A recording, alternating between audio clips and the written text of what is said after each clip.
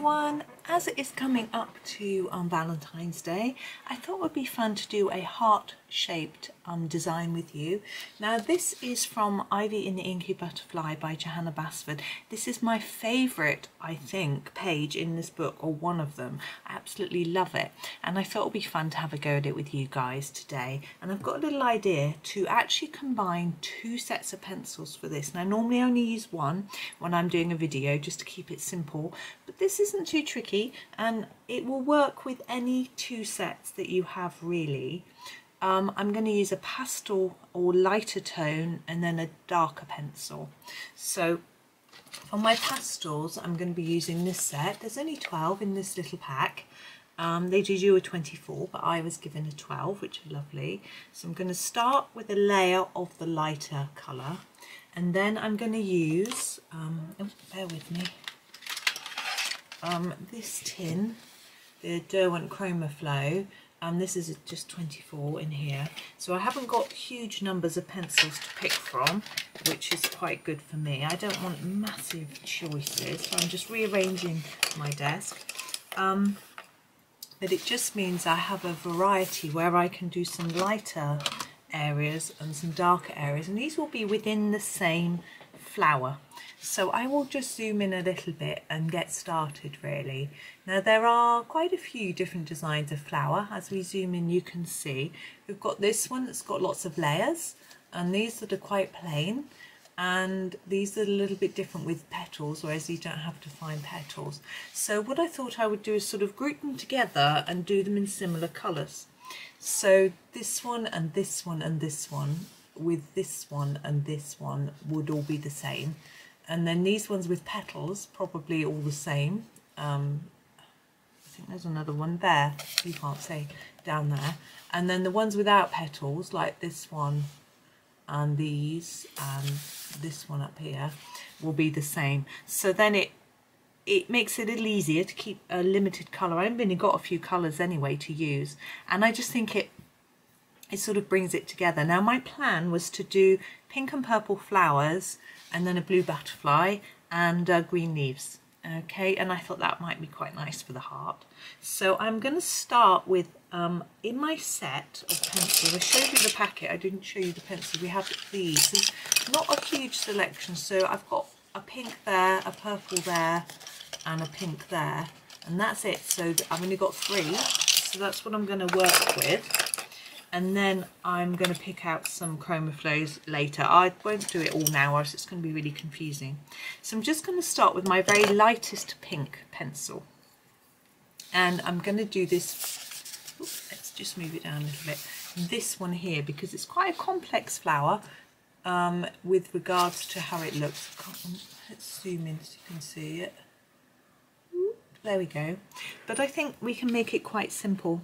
So with this pink, I just want a layer. I'm not going to do anything fancy. I'm just going to try to get an even layer.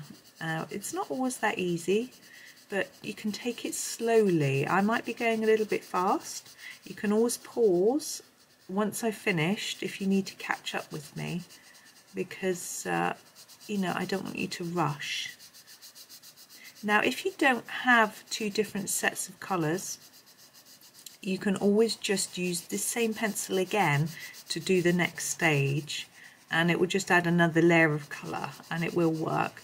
But I quite liked, I tried this yesterday on a different picture that I did, and I quite like the effect. I will share that picture at some point. I've just realised that this isn't my lightest pink, this is my darkest pink. I picked up the wrong one.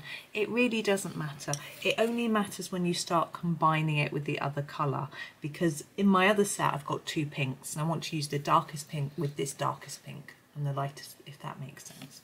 So this is my darker pink, it's a sort of magenta-y purple, and I'm going to now take a magenta from the Chromaflow set, which as you can see is a really vibrant dark pink, and add my details onto this flower. Now I'm thinking about the fact that these petals are overlapping, so I want to put in a little bit of shadow so the book keeps moving because it's on the crease. Let me try and hold it down so it's not too distracting, and I'm going to go all the way around this centre circle to start with a layer of this pink like this. Okay, and then around the first set of petals, just around the edge. It's very basic, and you do need a steady hand for these little details, but as I say, take it slowly. If I'm going too fast, just pause it and do it in your own time, because it's not easy on this page. Page is moving all the time. I'm sorry if that's really distracting. As I say, it's because it's on the crease. I'm going to actually hold it up here, I think. So you have to excuse my great walloping finger in shot. Looks like my hands are enormous. I don't think they are. I'm just zoomed in. So I'm really just going around the edge of each flower. Now, of each petal, I mean, what you can do if you want to is you can extend that line to add a bit more shading. But I think I might just keep it really simple and just do those edges. You can go over the black as well if you want to. Just try not to go actually onto the petal. It's not, you know, if you do, you do. It's fine. No need to worry. So just keep going. It's really meditative, I think, going around in a circle like this. I think, there we go. As I say, you don't have to use these sets. You can start before you get going. If you haven't started, if you're not colouring along, just choose 2 sets, and you can even choose 2 pencils from within the same set. So if you've got a lighter pencil in your set, you can use that one.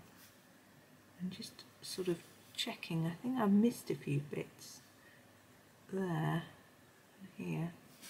I'm just going to have a quick scan, and that's it. That's that bit doesn't show up very much. That's how I'm going to leave it, apart from this middle one. I'm going to just do a little detail here, so I'm going to go around the edge and actually just bring that colour into the centre a little bit, just to make that bit stand out. And then when we zoom out, you'll be able to see, oh, I'm trying to zoom in, can't zoom in anymore.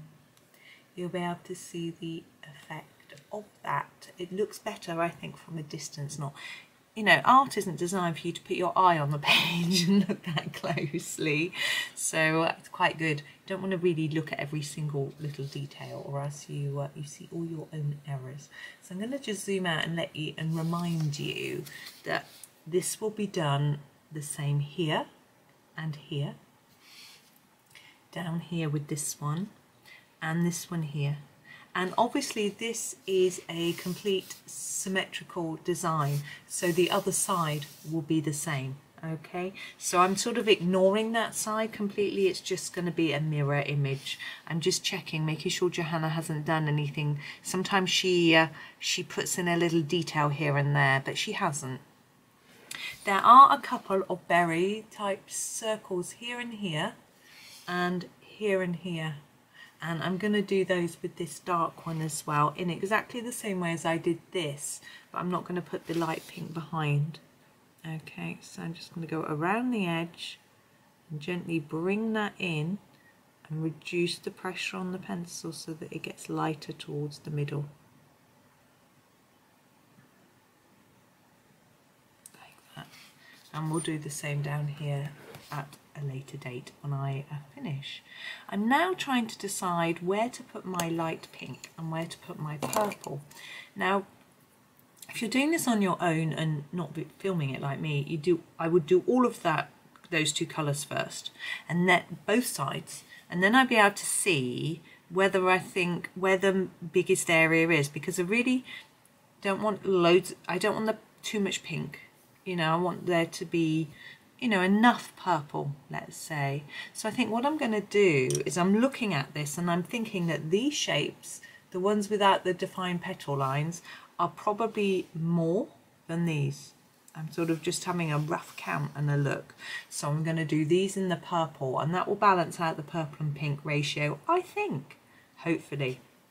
So I'm going to zoom back in for you and do one of these purple ones.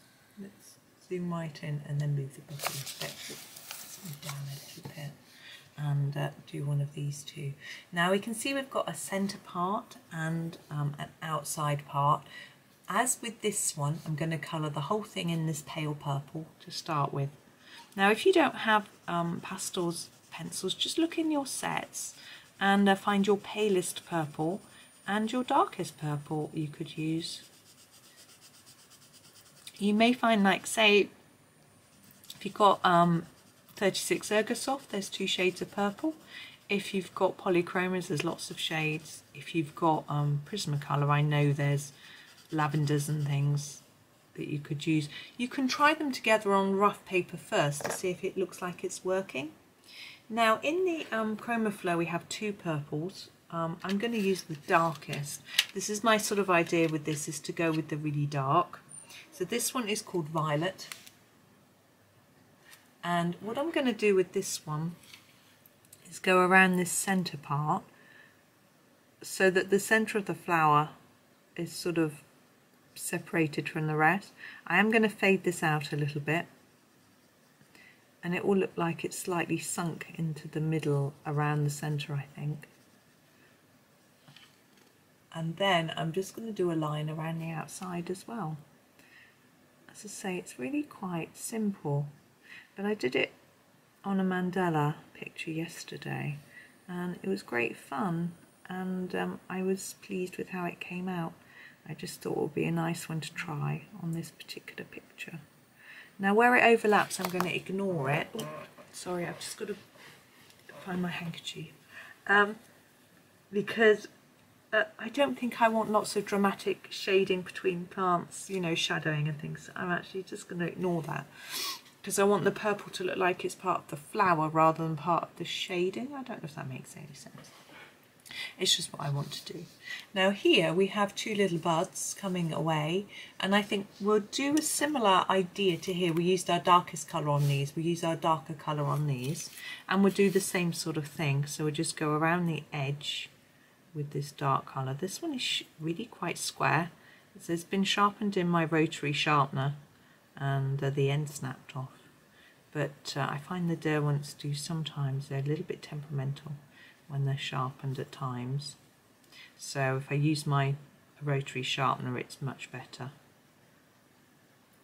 I mean, it's a Derwent brand sharpener, so I guess it's designed to work with the pencils, but this one could do with the sharpen. But anyway, there we go. So that's how I'm going to do those. I'm just seeing there are, see here, let's go, I don't know if you can see here, there are 2 buds, but this is a different colour flower. This is the this is like our dark pink one, so I'll probably do those pink, not purple. Okay, so that's my purple.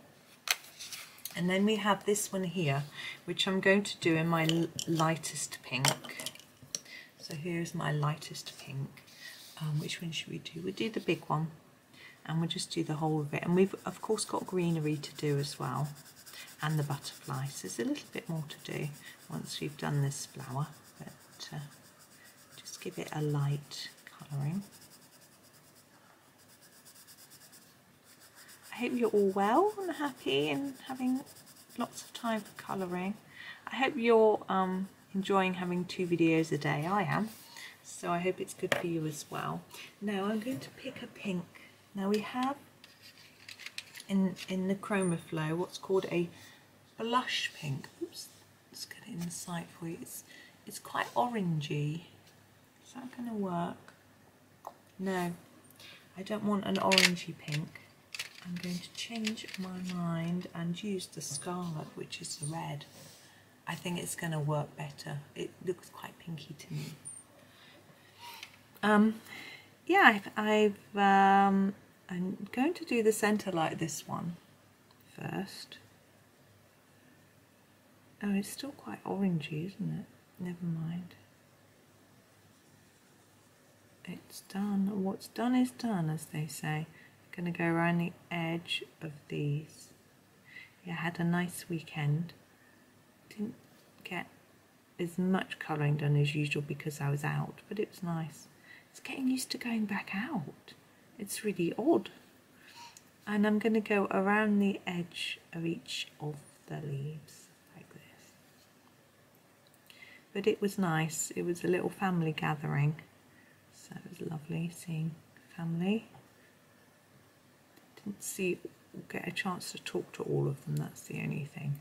When there's so many people together, I didn't get much of a chance to talk to my mum, but I talk to her every day on the phone, and apart from weekends, every weekday. And there's our flower there. That's quite vibrant, isn't it, compared to the others? I hope that's going to work. Okay, greens now. Now we've got a mix of greens here. I will just show you. We have actually got, now I think the top one is actually a blue. Sometimes I find it tricky to tell. The middle one is still a bit too bluey for my liking, so I'm going to use this one. I think this will work with these three colours. And again, I'm going to go over a leaf or like this, just lightly in the green. It's quite yellowy, isn't it? Like this. And then use the darker colour. For the thin stems, I'm going to go with the darker colour rather than, and all the stalks, rather than worrying about using this colour. Okay, and I am going to pick this green here. Oops. This is the grass green from the Chromaflow, because it's, for me, it sort of matches some of the other. There's a sort of olivey green, which is called foliage, and a very dark green. I just don't think it will quite work. And I'm just going to go around the edge like I did for the flowers, and it's really straightforward. Now I'm not going to do any of the vines or stalks with this at the minute because it needs sharpening, because it's quite blunt. So try and get right into the edge if you can. I'm trying. Okay, so that's how I'm going to do the flowers and leaves. This one seems quite vibrant. If you don't, although that one is too, I've just noticed a bit I've missed.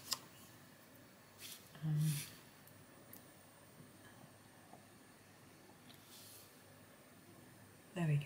I think, and that bit. Anyway, that's that. Now butterfly. Hang on, I'll have to zoom out a bit. Oh no, there we go, we can see it. Now, I have got two blues, I'll show you. Now this one is slightly more purpley and this one is lighter, and I'm going to use them both. I'm going to use the more purpley one for the body. It's a really pretty colour, I think. It might not show up once we've coloured in our next colour very much, but anyway, doesn't matter. So that's the purpley one, and then this one for the wings. I'm actually just going to do the whole thing, because I'll have to leave all my pencils out. No, it's because I might get confused as to which blue I used for which. I don't want to do that. So I'm going to get this done, just for me really, so you'll have to bear with me.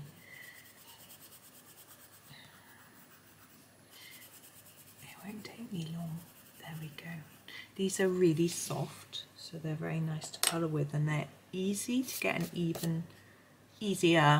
an even tone than some other brands. Right, now for the main body, I'm going to use a really dark blue, and in the Chromaflow we have a Denim, and look, it's really dark. So what I'm going to do with this is similar to our flower centre. I'm going to go around here and then just fade. I did want to say to everyone, thank you for all of your lovely comments. I've been having some really, really lovely comments both on my Facebook page, my Instagram, and on my videos themselves, and it's really lovely. Although I really enjoy doing my videos, and you know, I just hope that everyone's enjoying them. It is really nice to see a little comment here and there, just you know, it's lovely. So thank you for taking the time and effort. I know not all of you can do that, a little bit tricky if you're watching on a TV, even on a tablet. I find commenting really difficult. So this is blue that I'm going to be using for the main parts. I'm just having a think. I am actually going to colour in this outside bit here in a layer of blue, I think. I want it to stand out a little bit from all the flowers. I think it will anyway because it's blue, but like that. But yeah, it's been really lovely. It's very kind of you all. And yeah, but do if you haven't visited my socials, do have a look. It just reminded me. I'm going to go around the edge here. I do publish pictures of because I do colouring, not just what I record but other colouring as well. I post pictures of my completed pages, which I think you might like to have a look at maybe. So there's that to see. I'm just thinking, sorry. And just trying to make those a little bit more even. What I'm going to do is just do a little bit of shading in here. We haven't really done much on the rest, but I just think it will look better. There we go. Yeah, so it's been have a look on my socials. I've got an Instagram, a Facebook, Reddit, Pinterest, all sorts of things, but I share most at the moment on my Facebook page, so take a look at that if you can. The links are in the description, as are the links to all the materials that I use. I did get an ask about my tripod. It's an ancient old tripod. It's a Manfrotto tripod. I'm going to ask my husband, because it's his, if he can find the equivalent one, and I'll add it into my bit about the equipment I use for anyone that's interested. But that's me done for this. I am going to go away and finish this at some point, probably tomorrow actually, because my son's home from college, so I'll finish it tomorrow and take a photo for the thumbnail picture so you can see it completed. But that should, I'm just having a quick look, but that should give you everything you need to complete the picture, and hopefully it'll look quite pretty and Valentine's-y once it's done. So it will take a little while, but because the background of each flower is just a quick covering, hopefully it won't take too long. And I think it'll be worth it anyway. So thank you for watching. I've gone on for long enough. So I hope that was okay for you. And as I say, I do like it if you leave a little comment or a like, or if you subscribe. It's always really lovely. So thank you to everyone that does that. And have a lovely day and happy colouring.